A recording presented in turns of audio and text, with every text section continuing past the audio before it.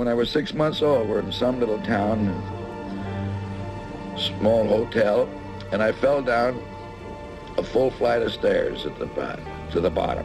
Buster, meaning a fall, because that's the only time it was used. It meant a bronco buster or a fall. It was never used as a name. My father. Buster Keaton was a major. Yeah. I mean, when you think about Michael Keaton, Diane Keaton, Buster Keaton, that name has been good to show business. During the vibrant era of the 1920s, Joseph Frank Buster Keaton emerged as a comedic force on the silver screen, leaving an indelible mark with his unparalleled slapstick and stunt performances. Introduced to the world of film at the age of 21, Keaton not only showcased his exceptional acting talents, but also ventured into directing and producing films in the ensuing years. However, the advent of talkies marked a turning point in Keaton's illustrious career. The transition to sound in cinema presented challenges for some actors, and Keaton, unfortunately, faced difficulties due to Hollywood's perception of his voice. Allegedly, industry insiders expressed dissatisfaction with his vocal qualities, contributing to a decline in his demand. Simultaneously, Keaton's distinctive and daring stunt work, which had been a hallmark of his success, became a source of contention. Rumors circulated that Hollywood executives were not enamored with his audacious stunts,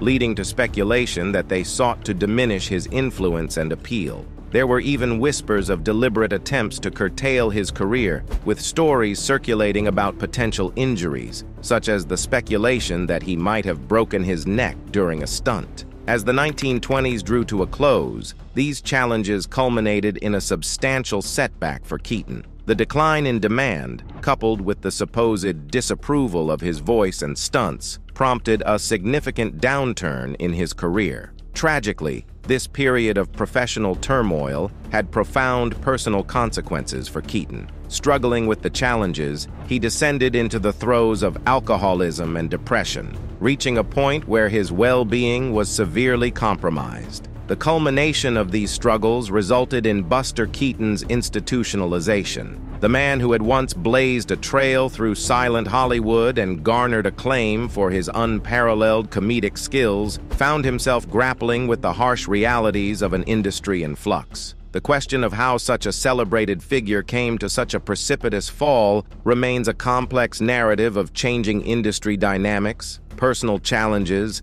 and the tumultuous intersection of artistry and commerce in the world of entertainment. The trajectory of Buster Keaton's career and personal struggles has prompted speculation about the impact of his early life on the eventual collapse of his Hollywood success. Raised in the world of vaudeville, Keaton's upbringing was marked by a unique blend of humor and physicality. His father, Joe, played a pivotal role in their family act, where he would toss young Joseph through the air like a football, showcasing an act that prided itself on being both rough and humorous. The origins of Keaton's legendary nickname, Buster, are linked to a supposed incident involving Harry Houdini. According to Biography.com, after a young Joseph fell down a flight of stairs, Houdini exclaimed, "That was a real Buster." This incident, coupled with Keaton's upbringing in a vaudevillian environment that valued rough humor, laid the foundation for his unique brand of physical comedy. However, the challenges extended beyond the stage. Keaton Sr. was reported to be a heavy drinker,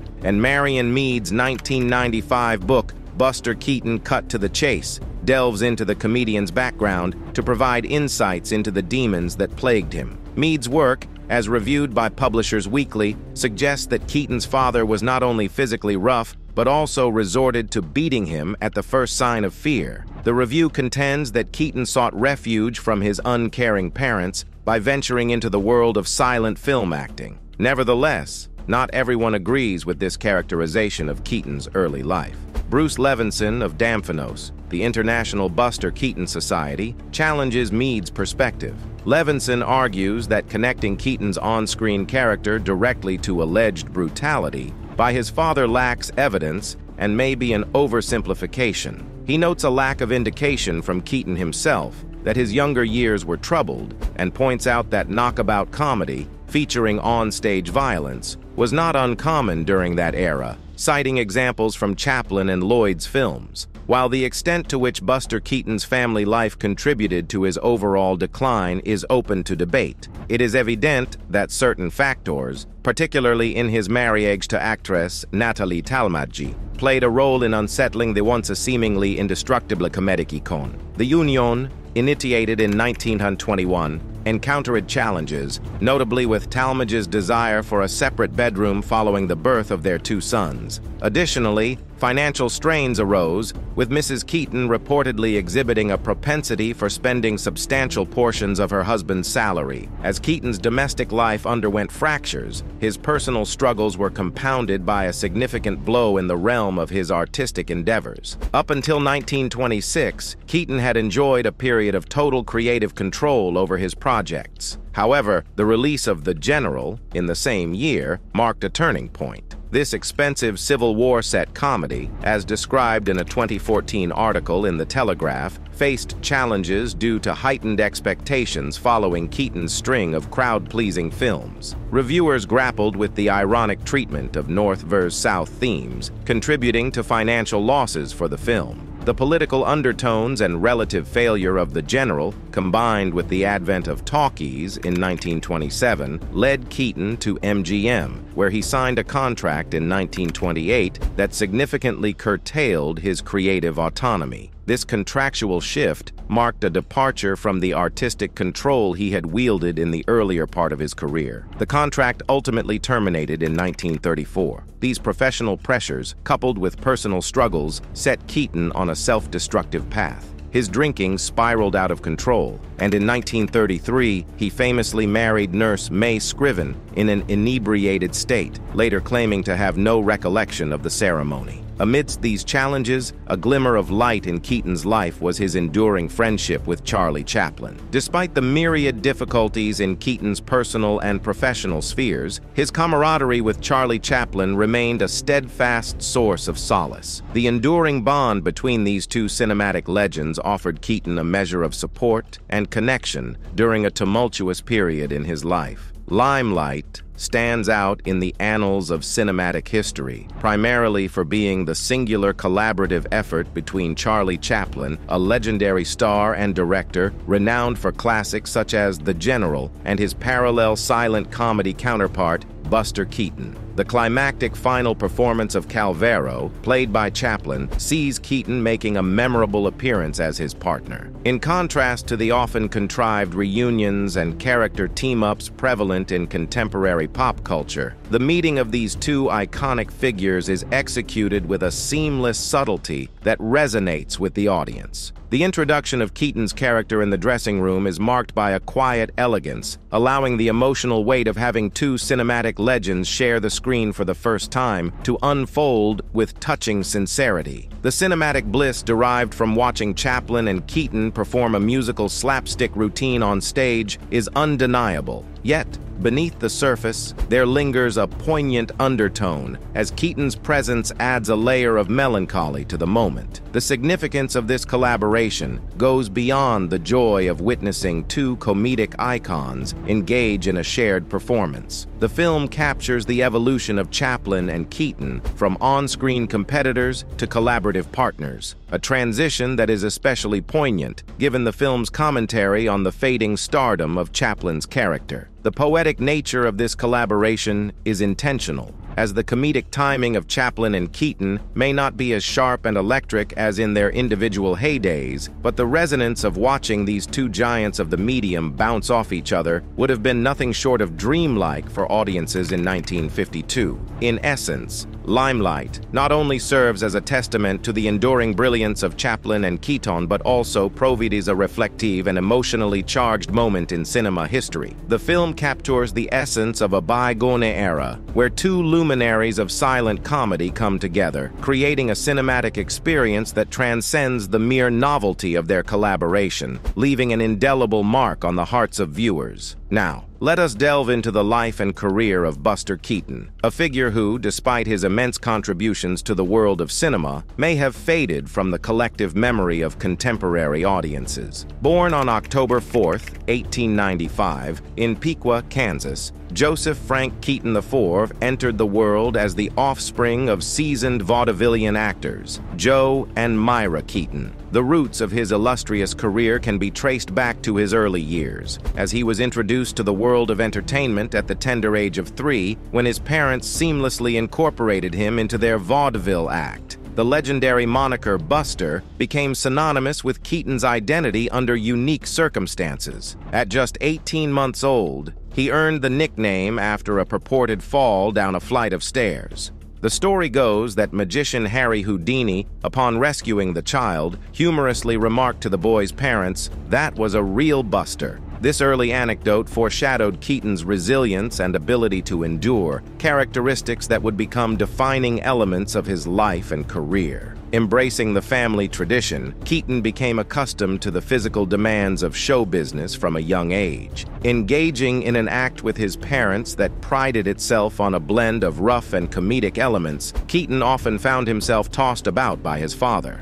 These performances served as a training ground for the budding entertainer, shaping not only his physical agility, but also cultivating the deadpan expression that would later become an iconic feature of his comedic repertoire. Reflecting on his early experiences, Keaton would later acknowledge the unique challenges of his family's act, stating, "It was the roughest knockout act that was ever in the history of the theater." Commencing in 1907, Buster Keaton spent several childhood summers in Muskegon, Michigan, drawn to the area where his father had been instrumental in establishing the Actors Colony. This locale had evolved into a sought-after destination for vaudevillian performers, fostering a vibrant community that served as a wellspring of inspiration for the young entertainer. Even in his inaugural film appearance in the 1917 two-reeler titled The Butcher Boy, co-starring Roscoe, Fatty, Arbuckle, Keaton exhibited his penchant for extreme slapstick. In this early cinematic endeavor, Keaton endured a series of comedic trials, ranging from being submerged in molasses to encountering the antics of an irksome dog.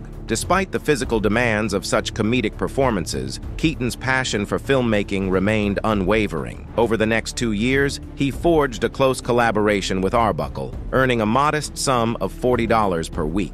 This apprenticeship proved pivotal, affording Keaton comprehensive exposure to the intricacies of the movie-making process. In 1920, Buster Keaton embarked on an independent filmmaking journey, initially producing a series of two-reelers that included now-classic works such as 1 Week, 1920, The Playhouse, 1921, and Cops, 1922. Demonstrating his artistic evolution, Keaton transitioned to creating full-length features in 1923, with notable entries like The Three Ages, 1923, and Sherlock Jr., 1924. Among his acclaimed works from this period stands The General, 1927, where Keaton assumed the roles of writer, director, and star, portraying a train engineer during the Civil War. Despite facing initial commercial disappointments, The General later garnered recognition as a pioneering cinematic achievement, solidifying Keaton's legacy as a trailblazer in filmmaking. Buster Keaton's early years in the film industry, marked by a blend of physical comedy and innovative storytelling, laid the groundwork for a career that transcended the boundaries of silent cinema, leaving an indelible impact on the art of filmmaking. Woven seamlessly into Buster Keaton's cinematic masterpieces were the distinctive elements that defined his comedic genius, his trademark humor, impeccable timing, and patented facial expressions. Early in his career, particularly in his two-reelers, Keaton showcased a mastery of slapstick comedy, often employing iconic elements such as the classic pie gag. Notably, his films also featured a remarkable commitment to performing his own stunts, establishing him as a Hollywood legend, celebrated not only for his falls, but also for his remarkable lack of injuries, a testament to his extraordinary physicality and precision. During the zenith of his career in the mid-1920s, Buster Keaton enjoyed a level of celebrity comparable to that of his contemporary silent film star, Charlie Chaplin. His earnings reached an impressive $3,500 per week, a testament to his widespread popularity and artistic prowess.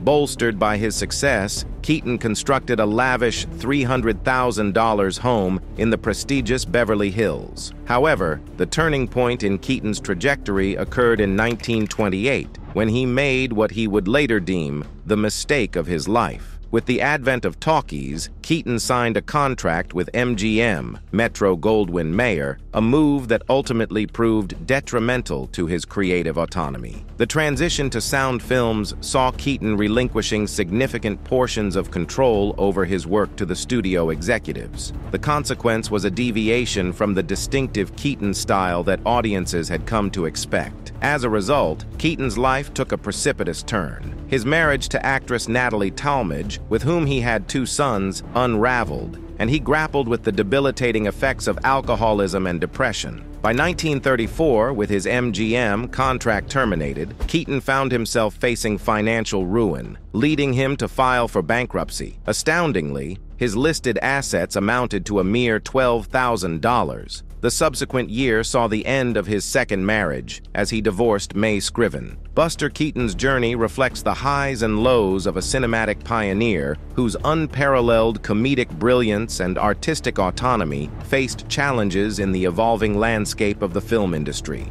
The transition to sound films marked a pivotal chapter in his life, setting the stage for personal and professional struggles that would shape the latter part of his storied career. In 1940, a positive turn in Buster Keaton's life unfolded when he entered into his third marriage, this time with Eleanor Morris, a 21-year-old dancer. Many credited Eleanor with bringing stability to Keaton's tumultuous life, and their union endured until his passing in 1966. The 1950s marked a notable resurgence in Keaton's career, fueled in part by British television, where the aging comedian made appearances on several programs. A reintroduction to American audiences occurred as Keaton portrayed himself in Billy Wilder's Sunset Boulevard, 1950, and Charlie Chaplin's Limelight, 1952. Additionally, he elevated his public profile through participation in various American television programs and commercials. In a significant testament to his enduring popularity, Paramount paid Keaton $50,000 in 1956 for the film rights to The Buster Keaton Story, a cinematic portrayal of his life, albeit with some inaccuracies, tracing his journey from vaudeville to Hollywood. Simultaneously, film enthusiasts rediscovered Keaton's silent film classics during this period.